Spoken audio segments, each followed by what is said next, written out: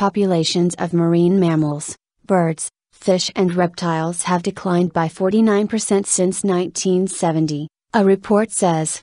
The study says some species people rely on for food are faring even worse, noting a 74% drop in the populations of tuna and mackerel. In addition to human activity such as overfishing, the report also says climate change is having an impact. The document was prepared by the World Wildlife Fund and the Zoological Society of London.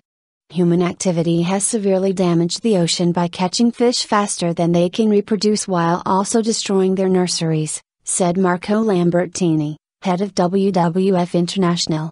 The report says that sea cucumbers, seen as a luxury food throughout Asia, have seen a significant fall in numbers, with a 98% in the Galapagos and 94% drop in the Red Sea over the past few years.